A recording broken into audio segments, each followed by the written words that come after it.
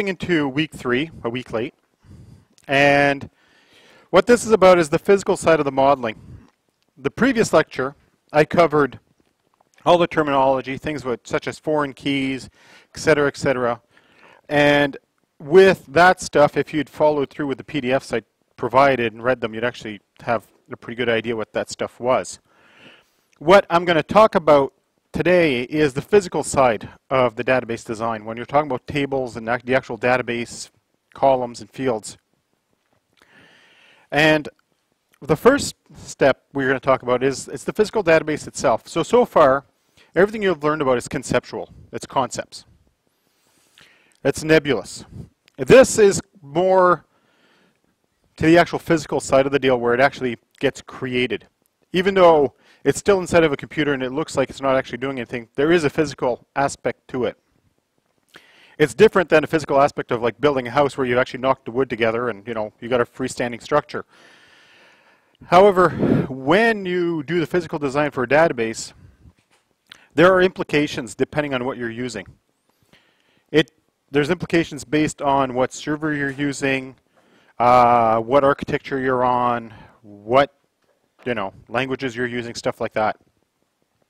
And normally when you do a physical database, the very first two things you have to decide is the name of the database. That comes as a shock. You got to name it. And normally you want to stay away from stupid names. You also want to stay away from code names. Where I worked, there once for a while where they went down the happy Norse god route. Everything had a Norse god name. Absolutely everything. It got to the point where nobody knew what anything was anymore. Got one server called Odin, another server called Freya, then we had another project. We had a project which was not anything to do with servers, had a god name. It was kind of ridiculous. Norse gods, Viking gods. Freya, Odin, Thor, etc., etc. That. It was a little ridiculous. You want to make the name of your database fit the theme of what it is you're designing. If you're designing a subscription service, I don't know, what would you call your database? Maybe subscription service? Or if it's specific to a customer, maybe, Uber subscription service. Take your pick. The other thing that normally you have to do when you design the database, the physical aspect of the database itself, is the encoding. Now, does anybody in here know what encoding means? Don't worry about it, come back. NVIDIA card. They all do it. Encoding. What is the encoding? Encoding is the character sets allowed in your database. There once was a time where the encoding meant SQL, ASCII. The ASCII character set. The ASCII character set included all the characters from 1, not the letter 1, character number 1 to characters 128. Then they expanded it to 256. And then they started throwing other languages into the database that didn't work in that set. Cyrillic does not fit in that character set. Definitely Asian characters do not fit in that encoding set. So they've created new encoding sets. One's called UTF-8. It's the most popular one. And it's basically, I don't remember what UTF-8 stands for, but I think it's Universal Text Format. And it's an 8-bit encoding format, and it'll hold almost pretty much every language on Earth inside of it. A few other things that could be involved. The first one would be collation. Collation is the sort order. Did you ever send out a print job to a printer and they'd ask you, do you want to collate your print job? Do you want it to be you're sending out 20 copies, do you want 20 page 1s, 20 page 2s, 20 page 3s, or do you want to go 1 to 20, 1 to 20, 1 to 20? That's collation. For example, sorting alphabetically is not done the same in all languages. In some languages, especially languages that don't have A to Z, obviously it's not going to sort A to Z. It's going to sort some other way. Table space and schema. Not all database servers have a schema. Postgres does. It's a subdivision of the database. So you can take the database and break it down into smaller pieces. Table space is actually, I'm just mentioning it on the way by, is actually a quite advanced topic. You can actually determine where certain parts of the database reside on the physical disks. So if you have a large RAID array, which I don't know if you've gotten there yet in your Computer Essentials class, but if you have a large RAID array, you can choose where to put it on the disks. The only thing that's important to you guys is the name of the database. And if you pick UTF-8 as your encoding, you're good to go. The next one is the physical table. So far we've talked about entities. You guys roughly know what an entity is. It's a thing. It's an event, it's a person, it's a location, it's something that you can describe using properties, and the properties are known as attributes. Now, when you translate this entity into a table, because once you make it into a physical database, it's now a table, you need to know the name of the table. That comes as a shock. Are you seeing a pattern here? Everything has to have a name. It's a bit how a class in Java must have a name. You can't have anonymous classes in Java. I don't think so anyways. And other things you might include. The encoding of the table. Remember I talked about encoding of the database? Some servers allow you to swap the encoding of the table itself, so you could have a table in UTF-8, another one in Cyrillic, another one in Latin 1. So you could have all these different encodings on each table. Postgres does not support encoding across tables. Different encodings across table. MySQL does, and it's one of the few cute things that it does that almost nobody else does. There's probably a reason why nobody else does it. That's what we were using. Oracle supports different encoding on different tables. It's really painful to make it happen. Microsoft SQL Server does not support it. So, you know, it's a mixed bag of whether or not the encoding is supported on all the servers. Constraints, these are rules. I'll be talking about those in a few minutes. Indexes, indexes comes later in the term, what those actually are. And triggers, that's the last thing I talk about in this term. But when you design a physical table, these are some of the things that are included. This is the one that's actually most important to you guys. Table, columns, and fields. You'll hear me use the word column, or you'll hear me use the word field. They mean the exact same thing. They're just alternative terminology. Now, when we talked about entities, the entities have attributes. Attributes become columns. So when you're doing the conceptual diagramming, you got entities and attributes. Physical, you got a table with columns or fields. Now, when you go to create your first column, there's a couple of things you need to have. The first one is a name. Remember I said there's a pattern here? Everything must have a name. Again, you'd use a logical name for your fields. Why? So that the developers don't come and hunt you down. They will hate you. I once had to deal with a database where the columns were called A1, A2, A3, A4. Why? Because the guy was a jackass. He had a little booklet that explained what each of the fields were. And then when he left the company, he took the book with him for employment security, for contract purposes. Yeah. That was before that's when companies still trusted their employees. And they did sue the shit out of them for theft. Yeah, well, no, it wasn't intellectual property. It was theft because he stole time away from them. Namely, 2.5 months of my time. Well, I figured out what everything was because he wouldn't answer his phone. We don't know why he left. He just left one day angry. The other thing you need to name, so if you're going to name a column, name it something intelligent. Like if you're dealing with a person's name, I don't know, call it name. If you're going to deal with a postal code, call it like postal code. Name it after what it actually is. Don't call it fluffy. Why is it called fluffy? I don't know. I just felt like it was a fluffy day.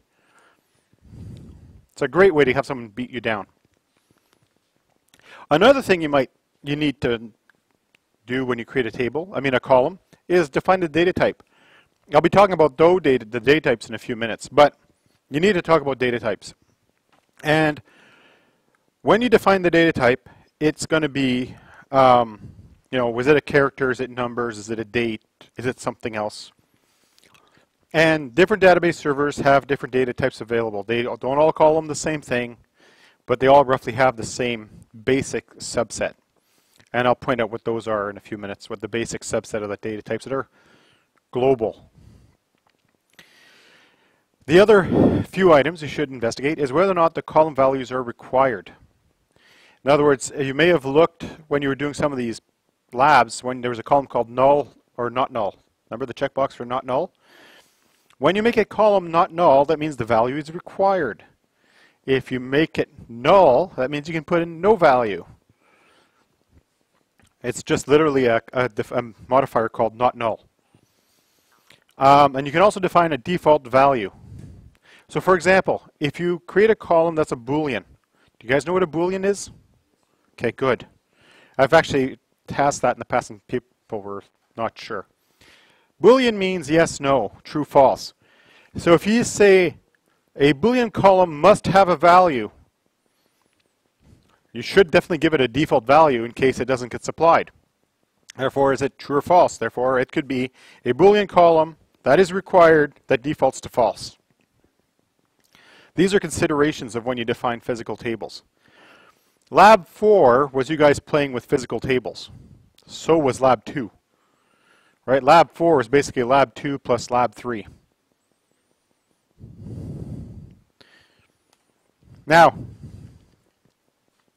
those are the basic pieces that you needed. However, when you start actually doing physical design, there's a few steps you have to that are involved. The first one is, where do you start doing the physical design? And this also involves the conceptual stuff. But the two main starting points that you'll have with any kind of physical design and or conceptual design is the starting point. The first one is you've been hired to re-implement something. There's a phrase in the industry called reverse engineering. It's very frowned upon. You're not supposed to reverse engineer. You're allowed to re-implement. Reverse engineer means you've seen proprietary code and you're rewriting it. Re-implement means you're looking at the input and the outputs and making it happen. Now, when you're working from an existing system or existing documents, it's actually quite easy to work with because you have concrete concepts. In other words, they gave you an invoice. This is the data they output. Congratulations, they have order forms. This is the data they expect to have come in. You know exactly the pieces you're working with. There's no mysteries, except for something called legacy. Now, not the game. Legacy, it means cruft. Crap that's been accumulated by a company over the years.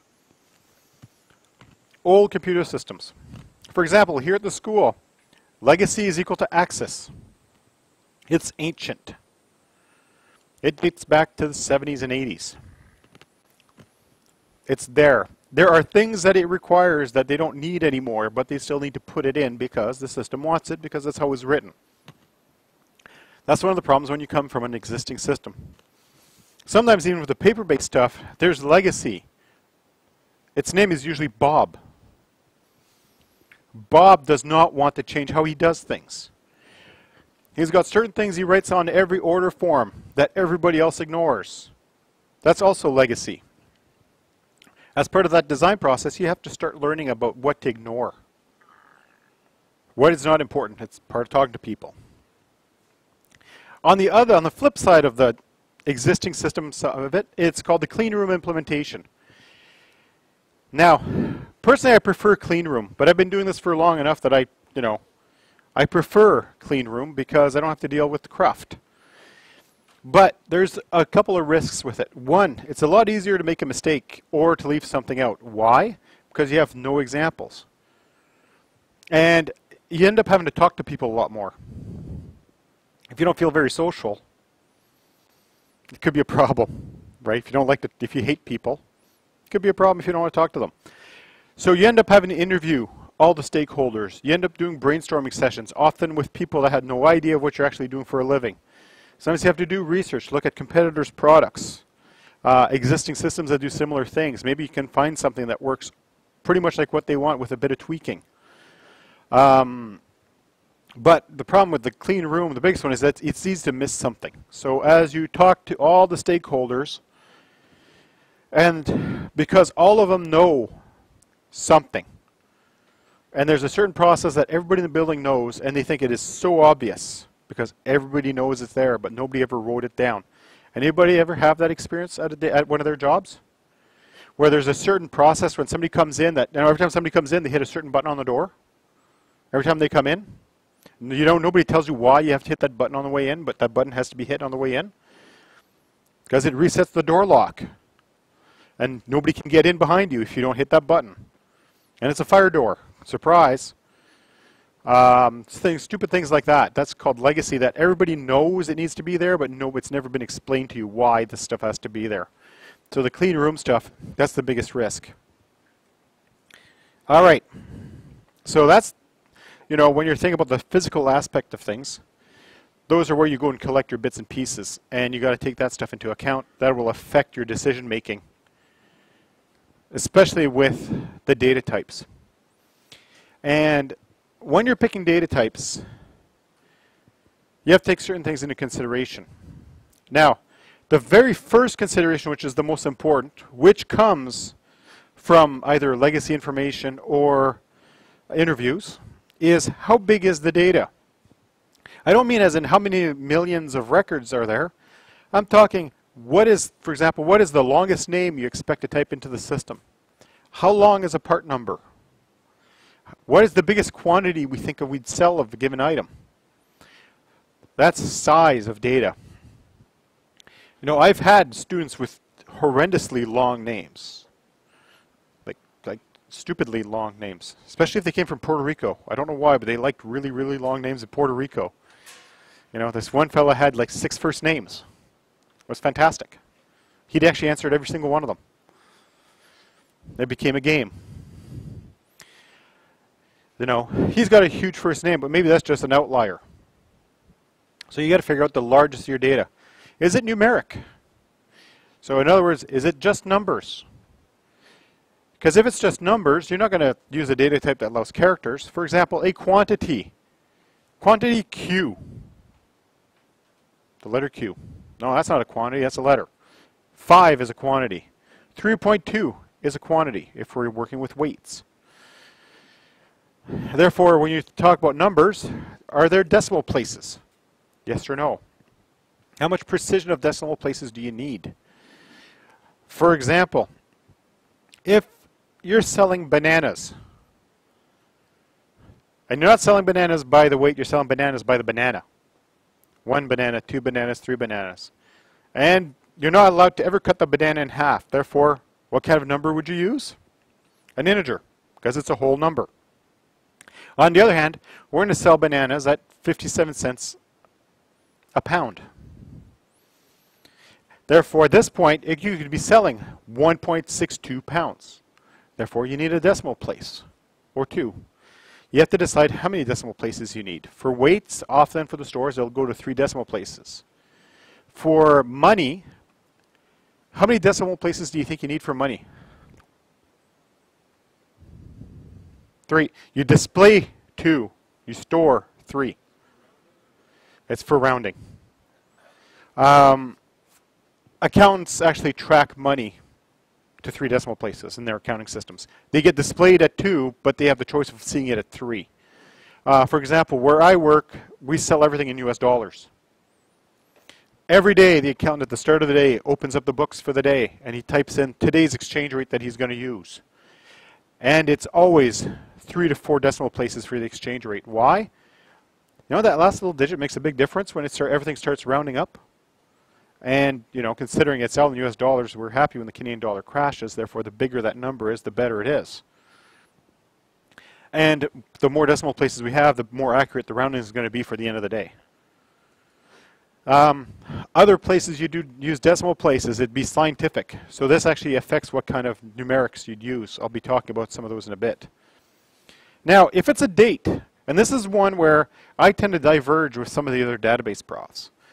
Some database profs say, oh, I'm going to store a date. So they're going to say, use a date field. Now, I've been working in industry as a database guy for 20 years-ish. 23 years. Let's go with 22 years. That sounds about right. And the very most important thing I've ever learned is after 6 months, somebody says, what time did that happen? And you say, well, it's only a date, because he said you only wanted the date. Well, now we want the time. And if they'd asked that originally or told you that's how they'd want it, you would have planned it that way now instead of having to rewrite parts of an application. Now, the space constraints differences between a date and a date time is 4 bytes. Therefore, include the time. It takes up almost no room, and it gives you an insane amount of more precision. So for later on, when they want to start running, when you're a small company, you might say, what were our sales yesterday? Suddenly the company has tripled in size, and they want to know what is the peak time of day where we have the most sales so we can make sure we have enough people on the floor. Places like IKEA, you know that there's not somebody sitting there guessing what the peak days are going to be and what the peak hours of the day are on any given day of the year. It's all metrics coming out of the computer, and they track everything down to the second. Therefore, when you include anything that has a date, just include the date time. Different database servers call that data type differently. Sometimes called date time, sometimes called a timestamp. But include the time at the same time because it takes up no extra room realistically, and you have the precision if you ever need it. The next one is text. How big is the text? Now, in a database server, there's several text data types. There is the character type, which I'll be talking about in a bit, the variable character type, which I will also talk about a bit, and then there's the one called text, also known as memo. Or if you're working with Oracle, it's called a C-blob. Actually, a C-lob, a clob, character large object. That is just huge amounts of text. Now, depending on how much text you need, you've got to pick the appropriate type. Actually, one of the next slides actually shows the different data types, specifically to Postgres, but it'll give you an idea what you actually work with. But the last one I have on the screen on the list here is blobs. And notice I just say no to blobs. The use case, the proper use case for blobs is almost non-existent. Blobs are binary large objects. Anybody want to take a guess what a binary large object actually is? It's a file. It's an image, an MP3, a movie, you know, a Photoshop file. It's binary data that is large. That is an object. It is everything. That doesn't mean you should store everything inside the database. Now, here's why you say no to blobs. There's actually a really good reason for it. Because there once was a time where people thought it was the greatest thing ever. I'm going to take my music library, I'm going to store every song in my database. Therefore, if I want to go find a song, I can go extract it by, running this command, I get the songs out. Sounds like a great plan. Except, how big is the average MP3? Let's go with 6 megs. How big is the average JPEG that comes out of a person's phone nowadays? 3 to 4 megs. How big is the average Photoshop file? Anybody here play Photoshop? How big is an average, 25 layer image? Minimum. That's for a small one.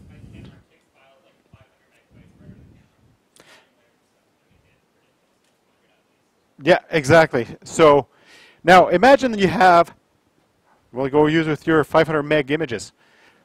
1,000,000 500 meg images in your database. 1,000,000 times 500 megs is how much data? 500 terabytes? Right? Considering, the average hard drive size is still, under a terabyte. In all your laptops, anybody here have more than a terabyte hard drive in their laptop? Probably 1 or 2, maybe 3 or 4. I'm getting there. So, but now the problem is you've got a database that's occupying multiple terabytes. And you need to do a backup every night of your database because you should do backups. How long do you think it takes to back up 2 terabytes?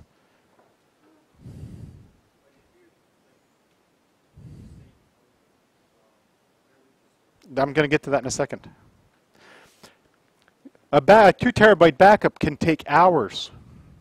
And hours and hours, and you're moving the data from one server to another. It gets to the point where it's actually impacting daily business. So, and the other problem is, what happens if your database shits the bed and your files get corrupted? You've lost data, and trust me, trying to rebuild a database full of blobs is almost impossible. I've inherited one, and it was bad. So what do you do instead of that? So what when you look at your computer and you look at all the files on your computer, what do all the files have in common? There's two things they all have in common. The first one is a path. The second one is a file name. All right, so we got a 500 meg image. And it's sitting on drive D under pictures, and it's called, you know, DCF 101 something something something dot raw. At most, that file name plus its path is going to be 255 characters. That's 255 bytes. 255 bytes versus 500 megabytes. Do you know how many files you can store in the database by just storing their file names and their location, as opposed to the actual physical file? You know, your databases are going to go from terabytes down to megabytes instantly if you do that. And the backups are better because there are tools designed to back up disks. They do it really, really well. Yes, but with the disk system one, they usually do what they call a delta. It only looks at what's changed and backs up those changes. Maybe you're not putting 1,500 meg images there a night. You might be putting down 5. So it only needs to back up those 5 images.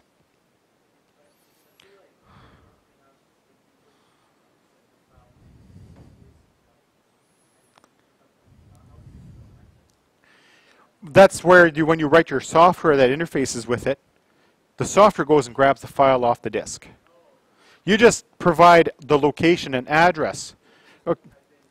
So this file, and then, well, if you got software and you go, need to get a hold of this image, and you double click on it, and then it goes and sucks it down and, you know, allows you to retrieve it, or it'll just open up a file folder somewhere, depending on what the software is supposed to do. I mean, it's all different, right? But, so you don't store blobs in the database. The only use case for blobs I've ever seen is when you need to store special characters. For example, you have a small text file and it's got escape characters in it. Escape characters are characters that aren't part of the alphabet. These include carriage returns. And there's others before that which are actually stop codes and stuff like that. That's part of the standard alphabet, believe it or not. There's characters before that. There's one called bell. Believe it or not, there's a special character. If you type it in, your computer goes ding. There are spots where you need some of those characters, and they need to store them in a file. Or you have a database that is designed to be handled in English, but every once in a while you'll end up with a Korean file being brought in, or some Korean data being typed in. A blob field will allow you to put in the actual raw bytes of the character and not try to transcode it to a different character set. So if your database is set up as UTF-8 and suddenly you've been handed traditional Chinese as opposed to simplified Chinese, they have an awful lot of characters in their alphabet. It's not even an alphabet, but they have an awful lot of characters in their written language. And it might not fit in UTF-8, but it would fit in UTF-16. If your whole database is UTF-8, where do you put it? Put it in a blob, because it's going to store the raw bytes of what they typed in. That's the biggest use for binary fields. But yeah, don't use blobs unless you absolutely have to. Now, I'm going to talk about specific data types. These are specific to Postgres, which is the database we all have installed on our computers, or you should have installed on your computer. The first one I'm going to talk about is text types. Now, the oldest one is called a char, also known as character. It's a fixed length string and it occupies the defined length. This is the oldest data type in database. It's been around for over 40 years. It has not changed in how it behaves. And all database servers support it. There once was a time where there was an actual real value to it. Especially when you talk about the old tape-to-tape systems or the really old hard drives that had limited space. Because what happens if you say this field is 6 characters long? What it would store is the first, let's say you put in 2 letters, A, B.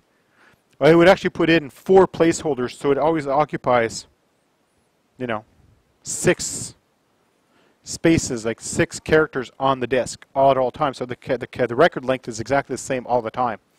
On the tape systems, that was important because it would move it the length of the 6 characters in read. Now, with our computers with spin disks or SSDs or even the M2 drives where the access is random, it makes no difference. And the biggest problem with the character ones is they all use up room. And nowadays, you know, then again, I'm talking about terabyte drives. What's a 20 meg database on a terabyte drive? It's nothing. However, go back 30 years, and what's a 20 megabyte database on a 25 megabyte hard drive? Right? That proportion counted for a lot. So some pocket protectors came up with something called the varchars, character varying.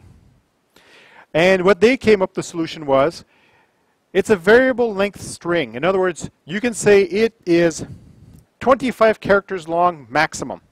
It will only store 25 characters.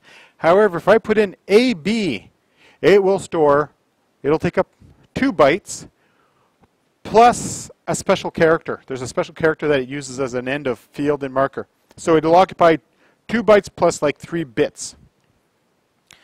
Instead of occupying 25 or 40 or 50, it occupies this. And the database servers were optimized to actually be able to recognize the ends of fields, and it would just skip. And it actually has special markers that tells it where the next one is and stuff like that. And in Postgres, they've gotten to the point, and this actually applies to Oracle also and Microsoft SQL Server, there is no performance difference between a character field and a varchar field. Therefore, there is no reason to use character anymore. Just use a varchar. It just takes up less room. And considering a lot of database servers are actually loading the contents of their database in memory and they're actually running off cache, if it's occupying 6 bytes of memory as opposed to 2 bytes plus a little bit, you know, that's still RAM that's being eaten up. And we don't have as much RAM as we have hard drive space. Yes, some of us have 8 gigs, some people have 16 gigs, some people might have 32 gigs of RAM. But considering how much of a pig most operating systems are, you know, you start losing right off the top. Now the last one is text. They hold a single character per defined length. So if you go car1, it'll hold 1 character. If you go varchar1, it'll hold 1 character. If you say car25, it'll always be 25 characters regardless if you put anything in it or not. Varchar25 will be at most 25, but if you put nothing in it, it occupies like 3 bits. No matter what. Regardless, it will always occupy that much room. Yes? The length? No, you're supposed to define the length.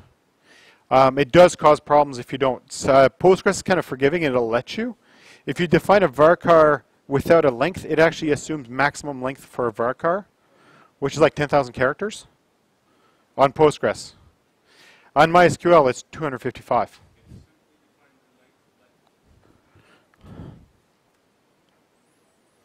All right. So that's the car and the varchar. The last one is known as yes.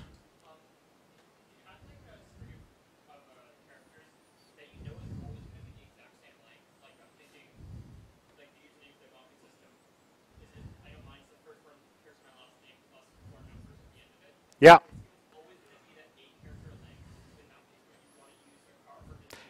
Traditional database designers would say use car. What you should do is actually refer to the database server you're designing against and see what their best practice is. For example, Postgres says don't use car. You say use varchar for everything, it's exactly the same. For them, actually, they treat cars as varchars. Padded varchars. Yeah. Yeah, it is.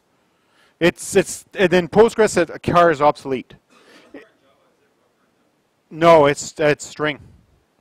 So a varchar is the equivalent of a string in Java. So the last one is text, because this is all strings in Java, right? Whether it's a short string or a big string, it's all a string. In databases, it wants you to be a bit more precise. Why? Because it makes it more accurate. The last data type is text. And most SQL servers, database servers, so servers that support SQL, have a data type called text. Except for Microsoft SQL Server, theirs is called memo.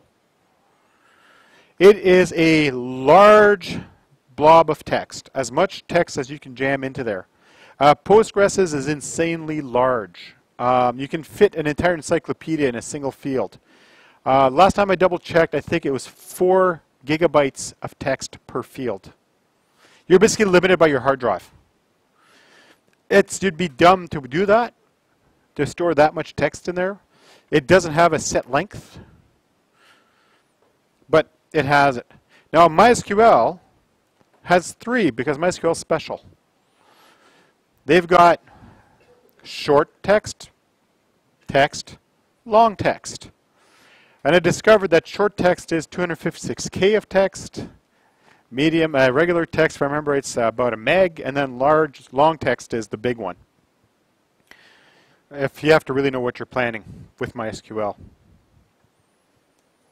right, data types number 2, part 2. Numbers.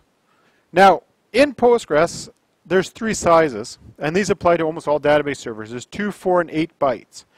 An 8-byte one is also known as a big integer. It can hold the range, and that's just because it's wrapping kind of funny. That's supposed to be -9, whatever the heck that number is, to its equivalent on the other side. It's a very big number. Decimal or numerics, they're the same thing. It allows you to have 131,072 digits before the decimal place and 16,000 and change decimal places after the period. It's very precise. Yes?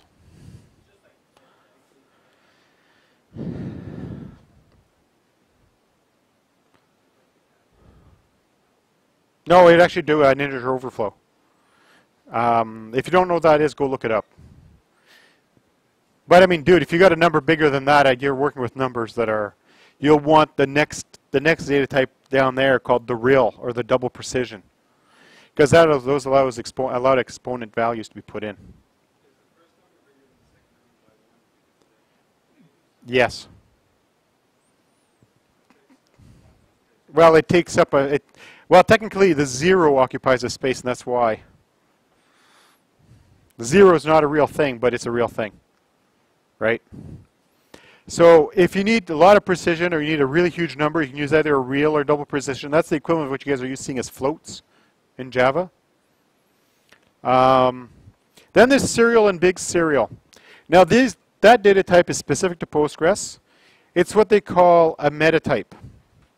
And the latest version of Postgres is deprecating them because they've brought out the industry standard version of doing this exact same thing.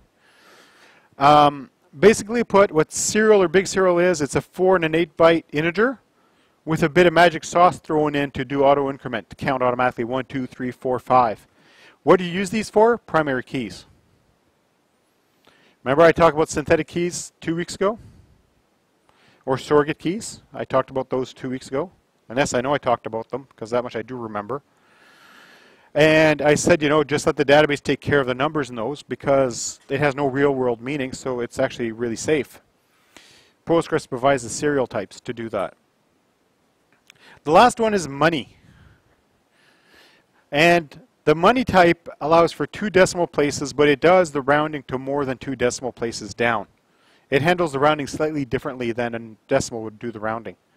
And as you can see, it's essentially an integer plus 2 decimal places. And, you know, if I had this much money, I wouldn't be teaching. If I had that much money, I'd be in jail. So, you know, the numbers don't work. You know, they're really meant for financial applications. Now, earlier I was talking about time and timestamps. And in Postgres, a date time field is known as a timestamp. In MySQL, it's known as date time. In SQL Server, it's called date time. In Oracle, I honestly don't remember. Postgres allows you to also store the time zone. So you can actually set what time zone that timestamp was put in. So here it'd be -4 or -5, depending on the time of year. And it occupies 8 bytes. So, you know, that's not a lot of space to hold an entire timestamp. And it's accurate from going to 41,013 BC to whatever the heck that number is, 294,276 AD, and it tracks it in microseconds. This is why Postgres is really popular in the scientific field. its time tracking is by far one of the most accurate. So when you start playing with the database, when we start doing SQL, you'll notice some of the timestamps will have dot and then decimal places. That's, hundredth of a second, thousandth of a second. That's the precision, down to the microsecond. You can store time without the time zone. You can actually just store time, 3 p.m. There you go, that's a time. It occupies 12 bytes. Do you notice it occupies more room than a timestamp? It is what it is. It's just how it needs to store the time. It's weird. Again, microseconds of precision. Date, I skipped that one. It's a 4 bytes. And the date goes from, again, 4,713 BC. But if you don't include the time, it goes to whatever the heck that number is, 5 million AD. If you're still using this version of Postgres in 5 million AD, either they did something really, really right, or, something's gone horribly wrong. The vault just got unlocked or something.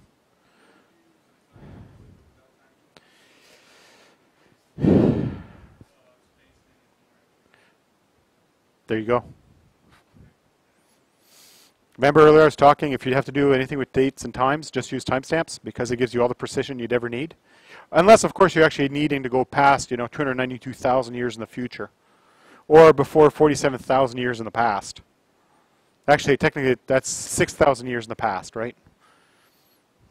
47,000 BC plus 2,000 AD. So if you need to track your data for 6,000 years prior, yeah, you're probably going to use some other kind of data types. One of the cool features Postgres has is the ability to store intervals. An interval is how long did something take. It's irrelevant of when it actually started or when it actually ended. How long did it take? So for example, when people go to track and field, they don't track when the person started running or when the person stopped running. They tracked how long did it take them to run the quarter mile. Right, 100-meter dash. They don't care the very second they started. They want to know how long it took them to cross that finish line. The rest of the data is totally irrelevant. So this allows you to do intervals, which is so you can store an elapsed amount of time. And as you can see, it'll store, how many zeros is that? Okay, 178 million years in microseconds of precision in both directions. So you can say, okay, well, we started doing this date, and then they spent, 178 million years surfing Reddit. So those are all the major data types. Those are the types you'll find almost anywhere. There are some that are specific to Postgres that don't exist anywhere else. Geometry types.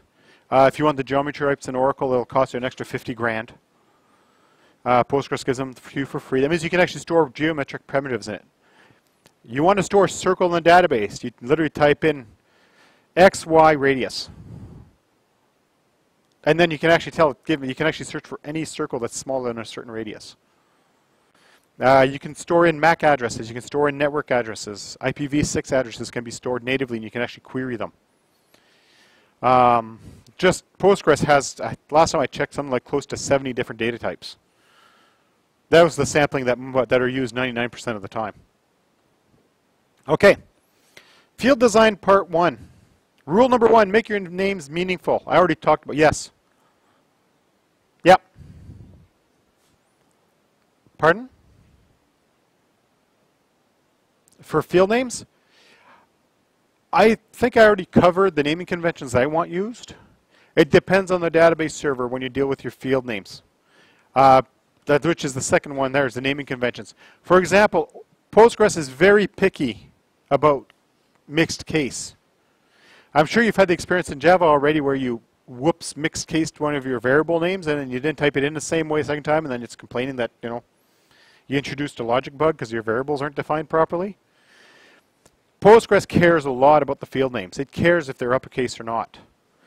Microsoft SQL Server sometimes does. MySQL does not care at all.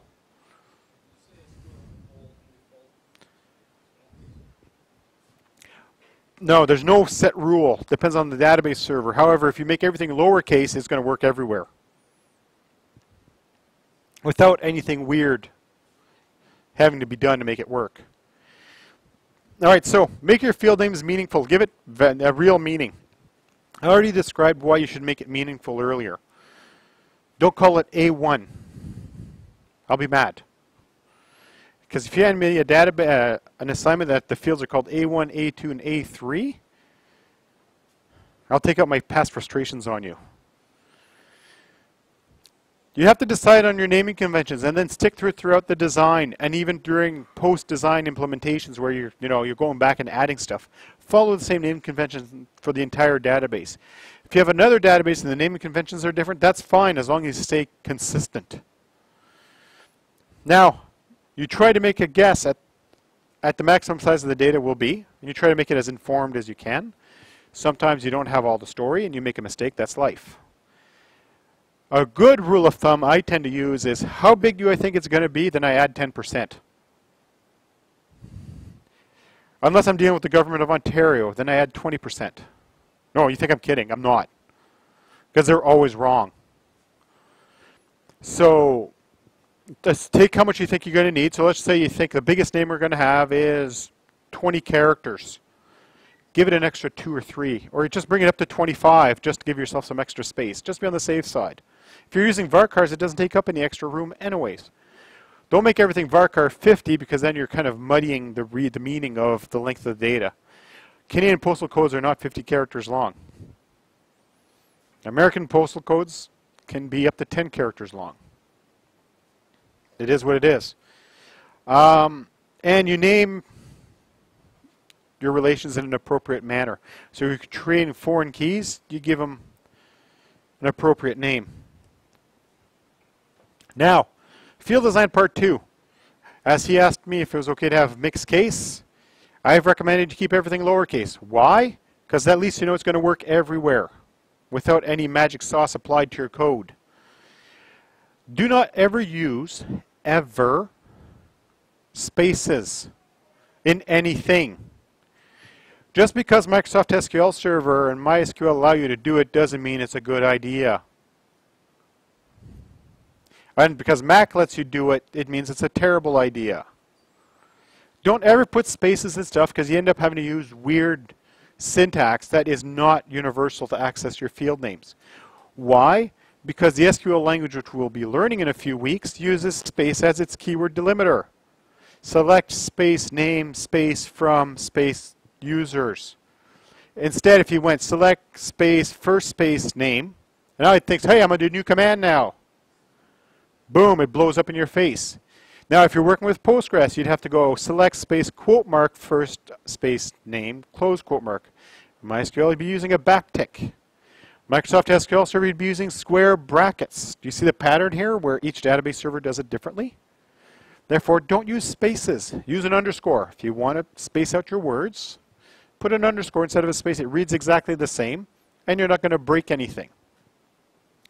And the last rule is stick to basic data types whenever possible. Don't get fancy. Just because you started out on MySQL yesterday, and in 3 years from now, your business is booming, and MySQL is crying in the corner because it can't take the abuse it's now receiving. You now need to port it to a real database server, such as Oracle, Microsoft SQL Server, or Postgres. And suddenly you got all these specialized data types that are specific to MySQL, and you need to rewrite all your code. But if you stuck to standard data types, such as varchar, text, int, those are portable. They'll work anywhere. Therefore, stick to the basic data types. Sometimes you can't. If you're storing geospatial data, such as, the geometry of a map, MySQL can't do that. Postgres can. Oracle can. I don't think Microsoft can. They have special data types to do it. They need special add-ons to actually do geospatial. Unless you're doing something really specific like that, stick to the basic data types. All right. Now, back to talk about data types. As you notice, the highest portion of this class has been talking about data types, because that's what databases is all about. Now, when you're mapping a data type to a field, earlier I already talked, how big does it need to be? Should I plan for slightly larger data? What is the answer to that question? Give yourself extra room. Is the data text, numeric, or date time of some sort? Does the number have decimal places? How much precision do I think I need? If you think you only need 1, go to 2. Why? You can't invent numbers. Therefore, you can always round, but you can't invent numbers that no longer exist. Because once it's stored and it's been rounded stored, it cannot be ever retrieved. Can the number be negative? Now, Postgres doesn't give you the choice of turning on positive or negative values. MySQL, you can create your integers as being unsigned, which means you can never put a negative value into it, which actually allows you to have one order of magnitude bigger number. So let's say the biggest number could have been 999,000. It suddenly becomes 9,999,000 because we're now giving up the space for the negative. The other question you can ask is, how big is this number going to be? You're going to use an integer, a big integer, a float, or a real. Again, when you look at your date and times, do you need to store the date and the time? The answer is yes. Always. Store them both. There's no reason not to. All right. That was that one. Now, if anybody needs to go take a quick bathroom break while I move on to the next topic, you got 5 minutes.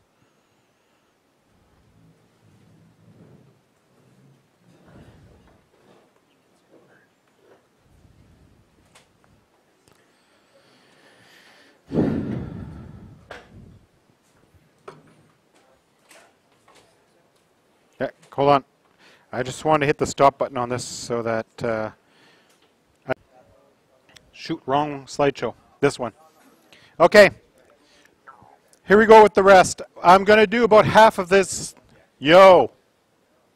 Thank you.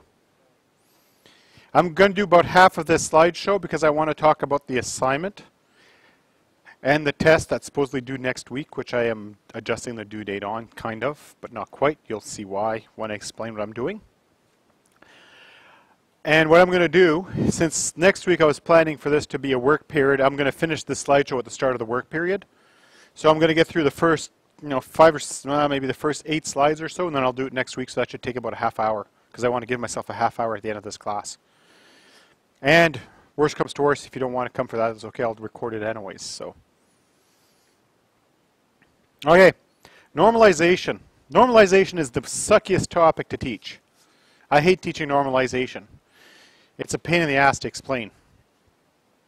And I'm being completely honest when I say that. I'm not even going to pretend I hate teaching it.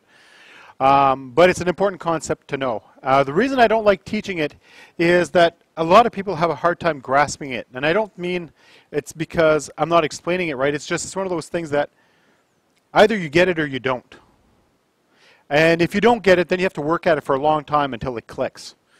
And I have a t-shirt at home where it says, I can explain it, but I can't understand it for you. That is literally what it applies to normalization.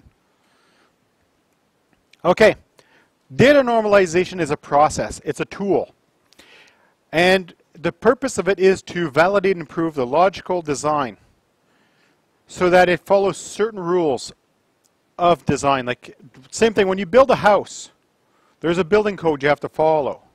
It says you build it such a way, otherwise you could have a fire, or the roof might fall on your head, or the house may shift and collapse. In database, the most important goal is to avoid duplication of data. You don't want to put the same thing in 2 different places. Why? That means you need to maintain it in 2 different places. I can't even come up with a real-world example of this, really off the top of my head. I guess a close example of that would be, imagine you had, anybody here remember the old checkbooks? You'd write a check and you write out in the checkbook that you wrote yourself a check. And then at the end of the month, you'd balance your checkbook to make sure that, you didn't spend more than what was in your account. Oh yeah, this is old school. Before you could go whip out your phone and go, the ONBM and go, oh shit, I'm in the negative. Right? Back in the day, you actually had to keep track of your spending. Otherwise, you had to go to the bank and they charged you $1 to update your bank book. And now imagine if you had 2 checkbooks, and every single time you wrote a check, you had to write it down in 2 different places. And one day you forget to write it in the second place. Then you're screwed, because now your books don't match up. Normalization is the process of making sure you don't duplicate data in that database. And in the end, it should produce well-structured relations. In other words, all your database tables and all your objects and all your relationships between them should be structured in a sane manner. Now, a well-structured relation is a structure. It's a table or an entity, or what they call also a relation, because this word means the same thing in all these different places, that contains minimal data redundancy and allows a user to insert, update, or delete data without causing inconsistencies. Now, for example, an insertion anomaly, when you add something to the database, and to add something to the database, you have to duplicate something. So, you work for a medical office, and every single time you add a new patient, you have to retype in all of the doctor's information. That's kind of dumb, isn't it? Why would you want to do that? Especially if you suck at typing and get the doctor's name wrong every once in a while. Deletion anomaly. You delete a patient. Well, you delete the patient, you also nuke the doctor. Oh, well, I guess that person's not working for us anymore. That's deletion anomalies. Modification anomalies. That one's actually fairly easy. Now, when people get married, one of the two people often takes the other person's last name, or at least hyphenates the other person's last name. I've seen it go both ways with either sex. So I've seen men take the woman's name and some women take the man's name. So I'm being gender neutral on this one. PC. I'm being really PC by pointing out I'm being PC. But let's just say you have a database and person A's last name is in the system in 6 different places. And they got married and they're changing their last name. You'd have to go in and change their name in 6 different places. Now, you could write an automated routine that goes through and updates all 6 spots. However, what happens if halfway through the update, something goes wrong? And only 3 of the 6 places gets updated. Now, this person now has 2 different last names. They've now become 2 different people. How do you know which one's the right one? Well, obviously, you have the paper in front of you telling you it changed. But say 2 months from now, you didn't realize something went wrong, and you go look this person up, and there's only 3 entries.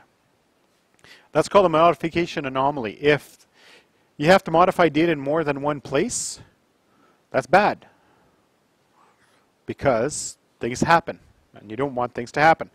So if you get rid of redundancies, in other words, you store the person's name in only one place, and you refer to that from everywhere else, you update the person's name in one place, and everything gets the update. Okay. Now, here's a little slide. It's really hard to read on this screen. I wonder if did my daughter take my laser pointer? No. Just to save myself from walking back and forth and pointing at the screen. Now, yes, it's blue. Now, in here, there's an insertion, what they call an insertion anomaly. So you can't add a new employee without having the person take a class. So here's an employee with their name, and there's the course title. You can't add someone unless you include the course title. Why? Because Lorenzo Davis doesn't have a course. That means nobody else is not allowed to have a course. Because the combination of the employee ID and the name plus the course title makes the record unique. Therefore, you cannot add unless you give them a course. So imagine you just hired a new employee and they have never taken a course yet. Well, you can't put them into the system because they haven't taken a course. So how do you put them in the system? Chicken before the egg. So you'd end up having to give everybody a generic introductory course to make sure you can put them in, which is really dumb.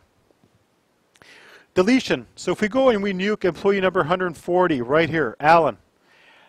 Alan was embezzling because he worked in accounting.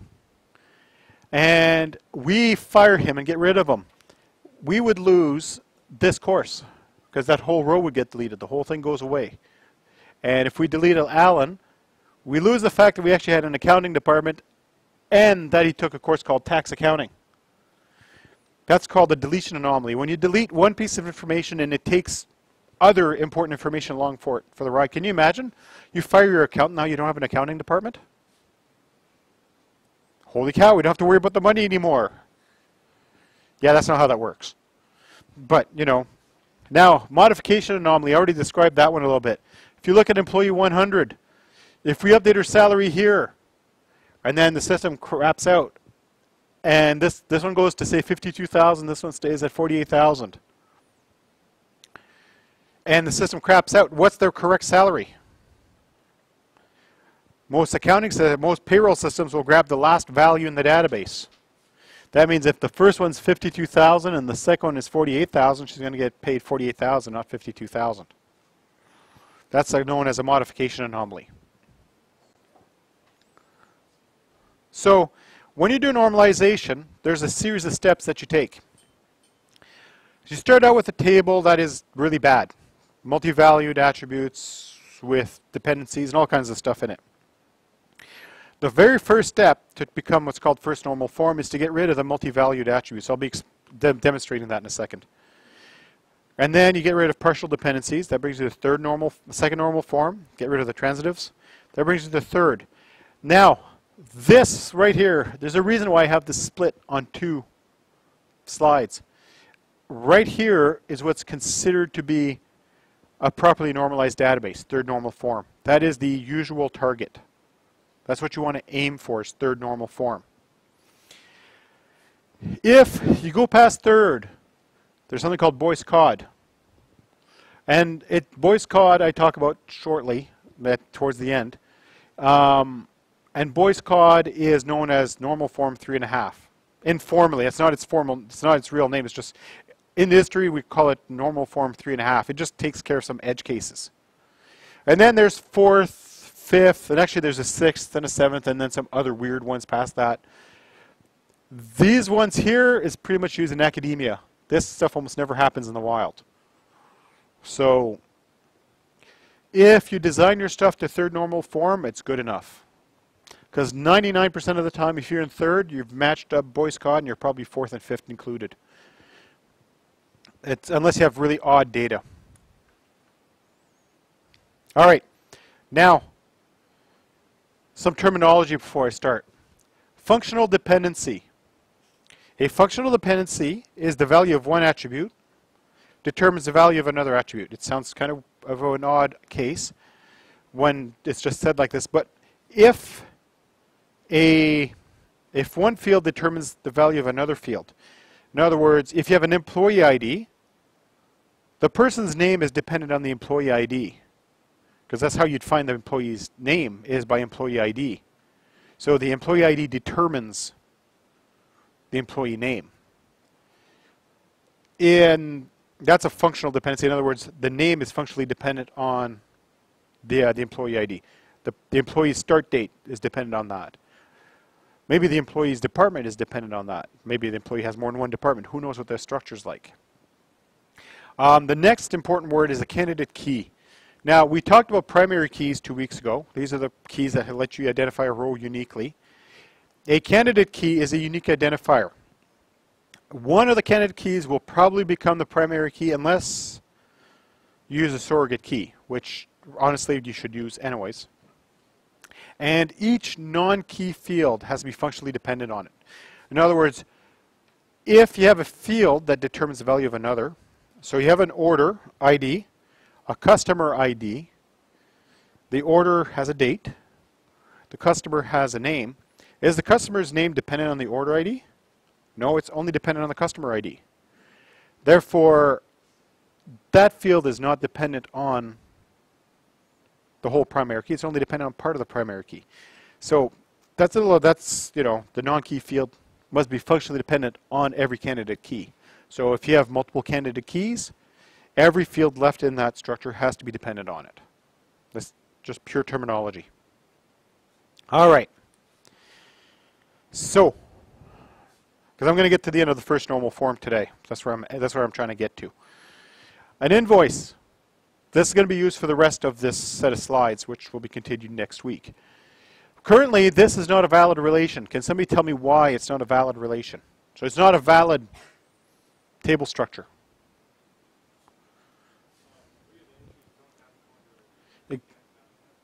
Yes. The way this is set up is that this, right here, all this belongs to that order ID. However, these ones are missing part of the data.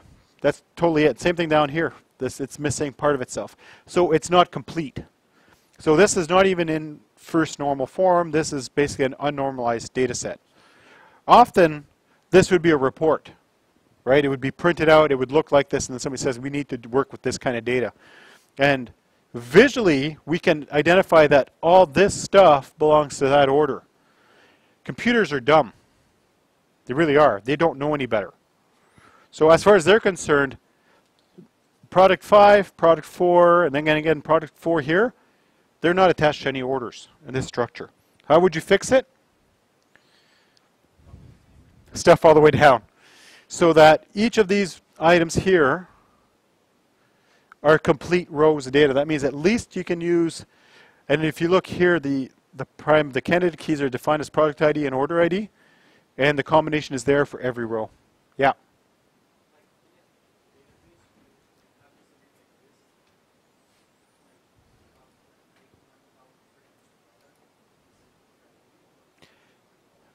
Well, when it's properly normalized, you wouldn't do that either. This is to get it to the first normal form. We're aiming for third. And first normal form means that each record is complete onto itself, and there's no multi-valued attributes, which I'll explain in a second what that is. Yes?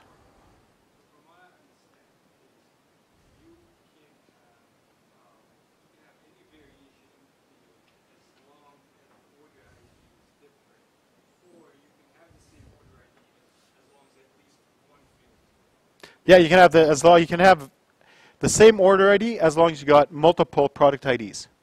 In this case, they have to, yes. So you can have multiple order IDs as long as there's multiple product IDs. You cannot have two identical rows that have candidate keys, which this is the candidate key here and here. The order ID and the product ID is the candidate key. That means that the combination of the two must be unique per set. Yes. Yeah, you had, that was that both questions?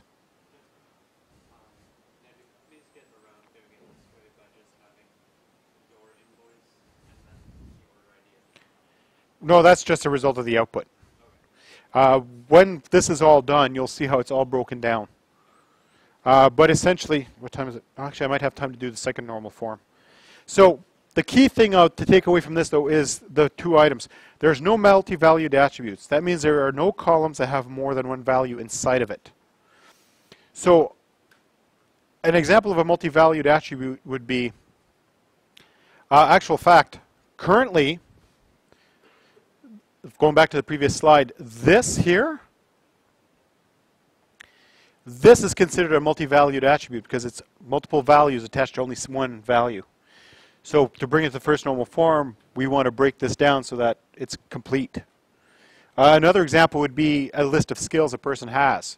If you had, PHP, SQL, C#, I don't know, something else, that's a multi-valued attribute because there's multiple values inside that one field. You need to break it down to separate items.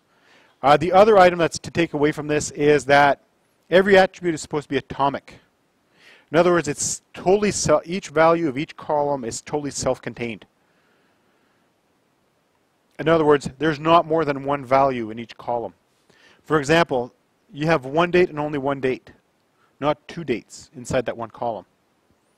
So now at this point, this is technically first normal form. It's still crap.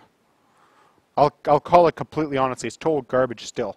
However, you would now be able to retrieve data out of that database. By providing the order ID and the product ID, you'd be able to pull records out of that database. All right. Issues of that first normal form example.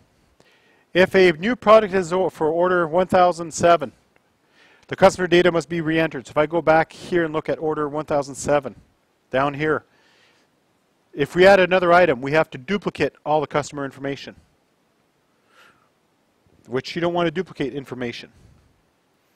Now, if we went to order 1006 and got rid of the dining room table, this one right there, if you delete this row, you end up losing information considering the finish and the price. In other words, to delete the dining room table, we no longer know that the table was ever ash. We no longer know that the table sold for $800 because we lost the data. The rest of it would stay there, but this would be gone. So we'd lose that chunk of data. Yes?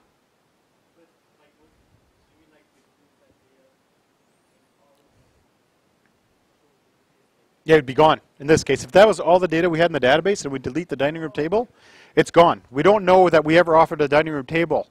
We don't know it was ever offered in ash. We never know ever again that it was offered for $800. Yes?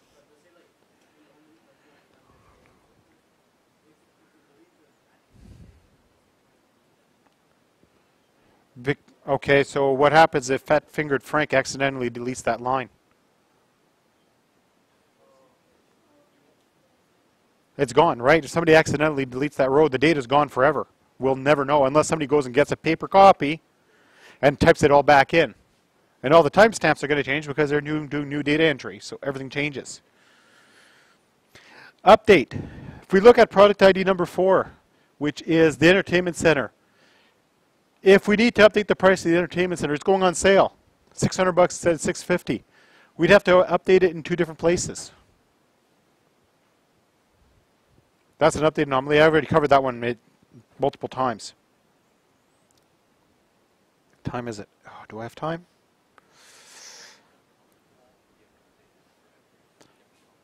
If we had another column? Color? Yeah, well, depending if you'd suddenly said, well, this table is now offered in ash, but we're going to offer it in cherry instead, you'd have to go and update everything that has ash and replace it to cherry. But the other problem you have then is what happens for all the ones you sold in ash historically. Things get a little weird at that point. Okay. That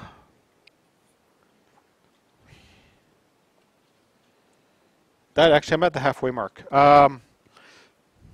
Yeah, but I still got to talk about the assignment too. And that takes about 20 minutes. So, no, I'm going to switch to the assignment. Okay, so as long as you understand this, I'm going to pick up right from slide 10 next week. It should take me 20 minutes to finish it. At this point, I actually do need to talk about the assignment and the tests. So, and I lost my browser. Hot damn.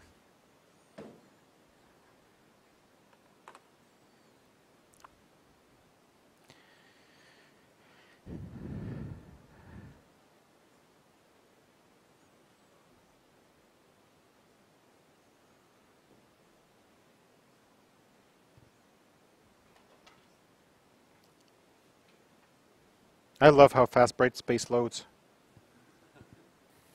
It is like the fastest thing ever. There's that, yeah. Okay, I'm going to start with the assignment. Oh, hold on.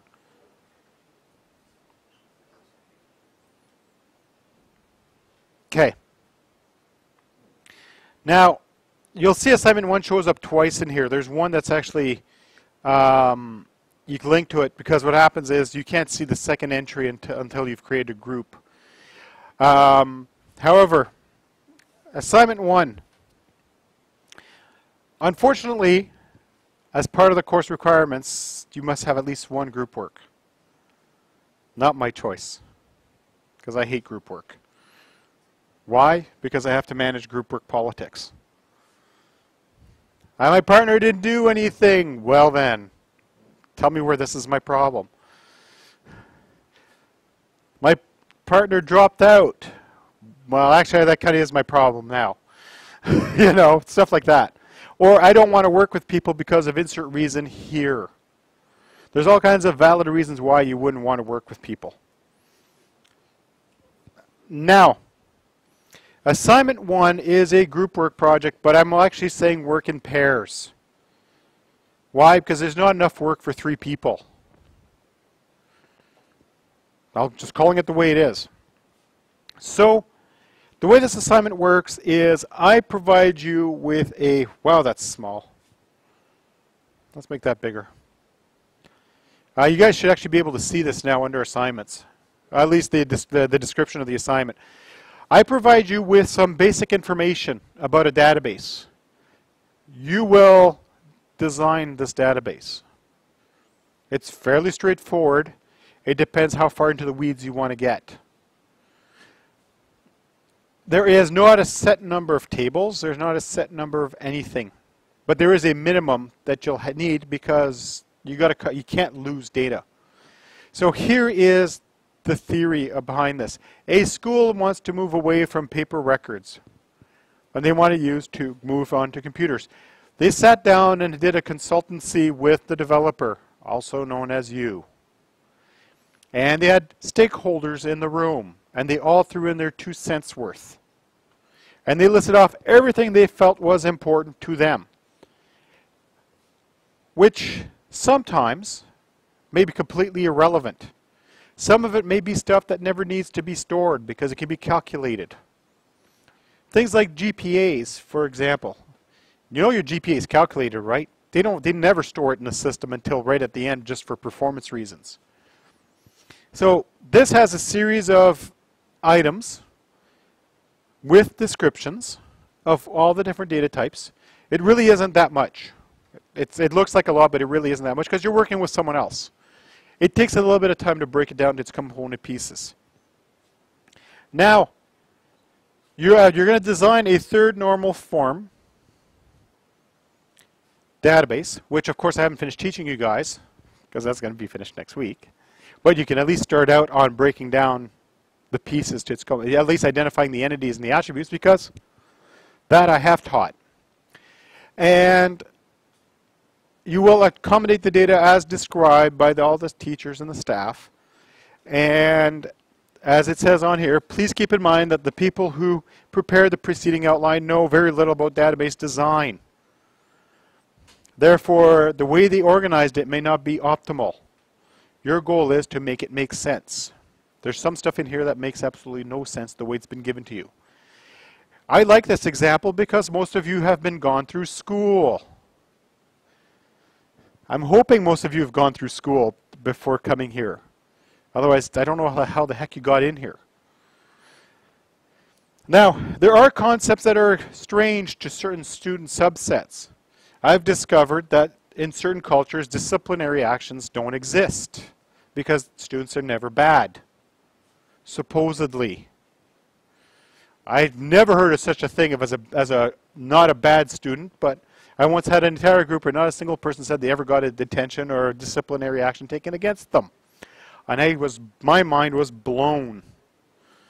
I couldn't understand. I didn't know if it was the truth or, they were just shitting me. But, that's what it is. So, what you're going to provide, the deliverables are as follows. In the end, you're going to give me a PG modeler diagram. Export it as a PNG. I want the picture, not the DBM file. Why? Because I sit in my recliner with my iPad and I grade. I can't open the DBM files on my iPad. I can open them up on a PNG. That's pretty fair. And this is how it's going to get graded. You get 5 points for the completeness of the design. In other words, did you not lose anything important that they asked you to include in your diagram? 5 points about how well normalized it is. Obviously, I haven't finished that topic yet, so I'm going to be adjusting some due dates, just to be fair to everyone. Proper diagramming and structure. This really means, did you create relationships properly, and did you follow the naming conventions? And I'd already talked about the naming conventions, but I will repost them on Brightspace so there's no excuses. If any student in here, which I don't recognize anyone in here, has ever had me as an instructor in the past, or if you ever talk to someone that's had me as an instructor in the past, they'll tell you how notoriously savage I am when it comes to naming conventions. That is where, if people lose points, 80% of the people that lost points because they didn't follow the set of rules I gave them. If nothing else, I will teach you people to be consistent.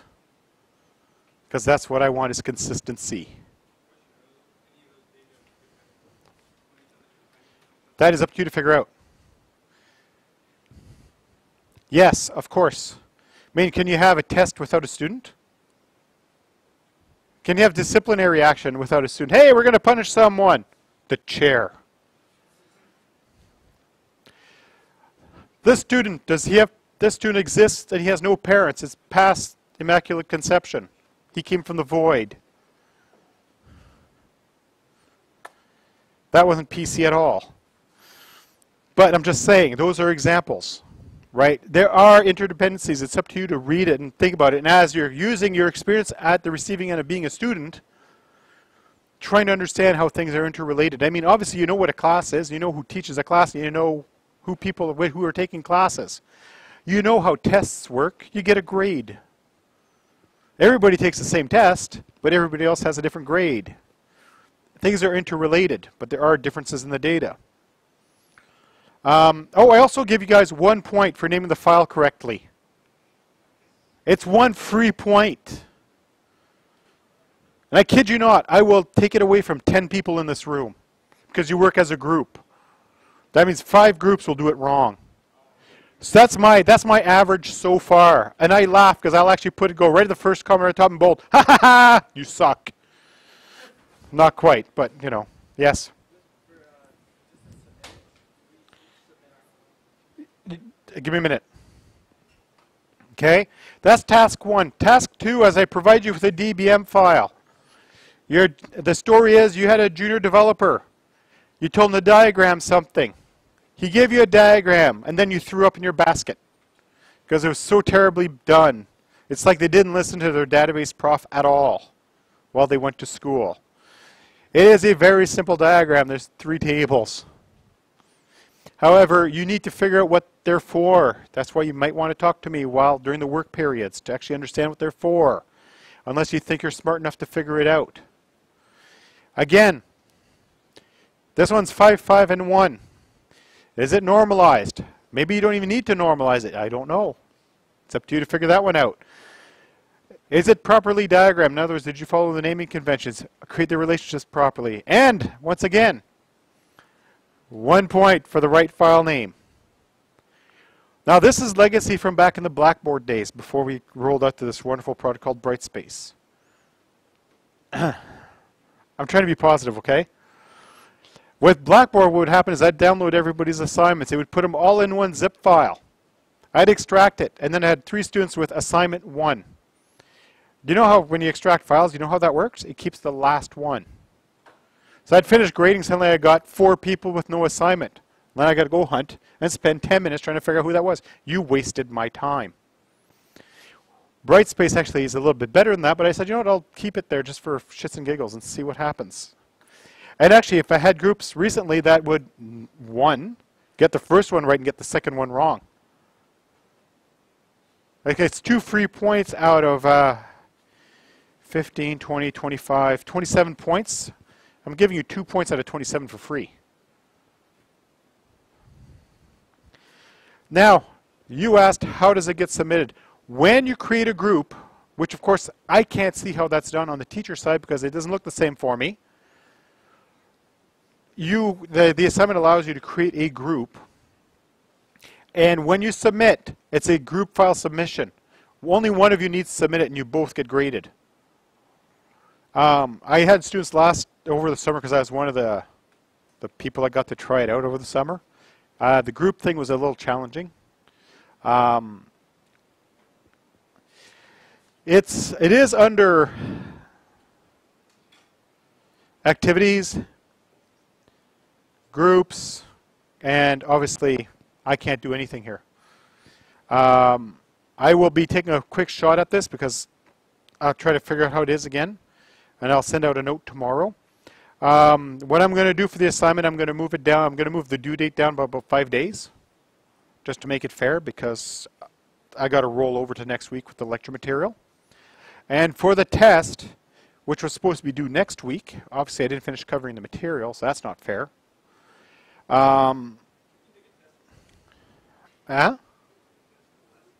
Yeah, okay. I'm going to actually move the due date to the drop dead date. Normally what I have is I'll give you a week to do the test, and then if you're a week late past that, you lose a percentage. I'm just going to move everything to the drop dead date, so that means you'll have 2 weeks to do the test. It has released, or at least it should be visible now. So that means you can actually start doing the test until you hit questions you can't answer. And then you just stop until next week's lecture and then finish the test. Personally, I think that's probably the most fair way I can try to meet people in the middle.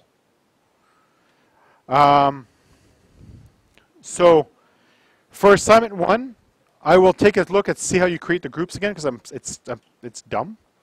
But I'll probably sit with a student for a few minutes and see if I can get the group thing figured out.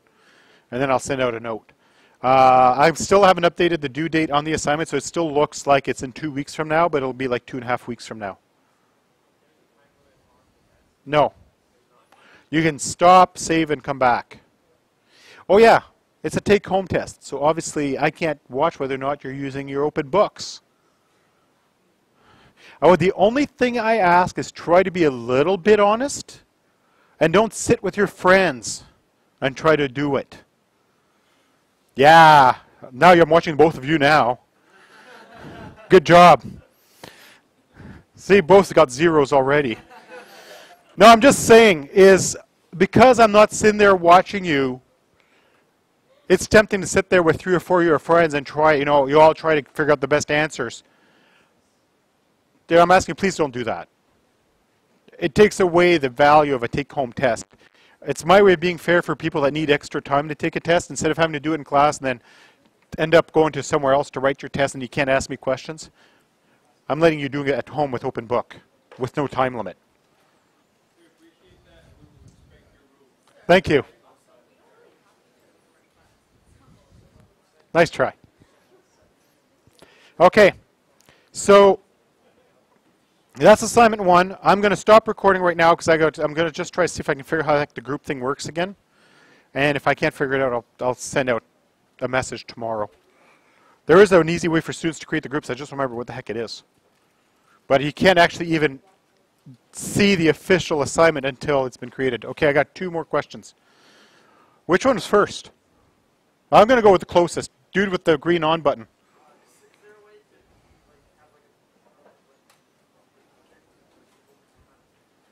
For the group? Well, that's the point of a group. You work together. Well, no, because you're going to sit together somewhere in a room and you're actually going to talk about the assignment. Or you can do the Discord thing if you want. I don't care. A little louder. I can't hear you. The lab is due when? No, the lab, I'm moving labs all down 1 week. So don't panic about lab 4. I'm not going to punish anyone for it. Loud. It's not showing up yet? Give me a minute and I'll check.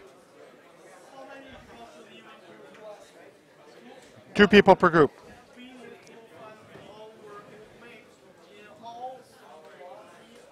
Can you just come here because I can't hear you? Too much noise now.